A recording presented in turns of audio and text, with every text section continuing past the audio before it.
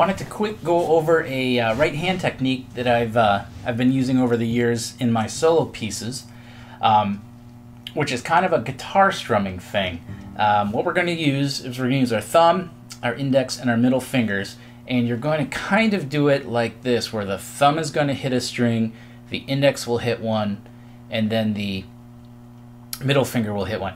Kind of like if you're going to do slap triplets, but instead of that percussive sound, we're really trying to go for more of like a guitar finger picking thing, like you're outlining a chord. So ideally, this is kind of the thing that you would be using it for.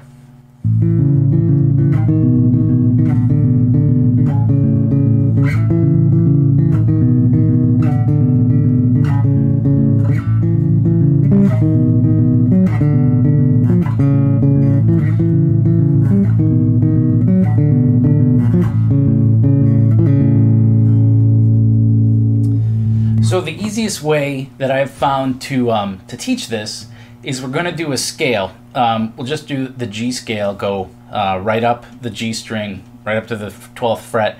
But what we're going to do is we're going to anchor our hand right here. So the thumb's going to be on the A string, index finger is on the D string, and the middle finger is going to be on your G string.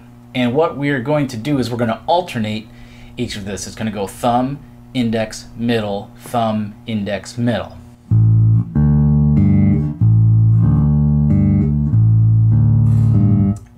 By doing that, we're going to just keep fingering the G string, so we're going up the scale while we're still keeping those bottom drones right now. Because we're not really worried about the chords per se, we're really trying to get that right hand moving together. So to start this, and I would definitely do this with a metronome to make sure you can really get this ingrained in the muscles, it'll be like this.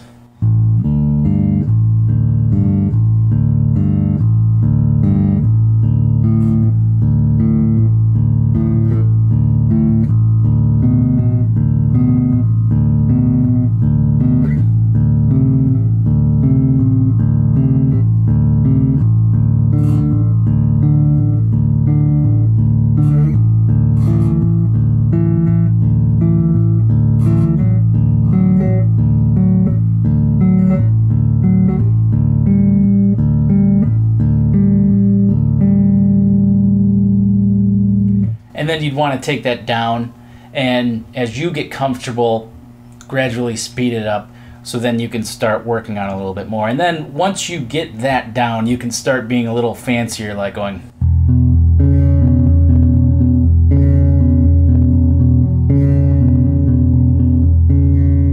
Move it over 4 strings, or even going.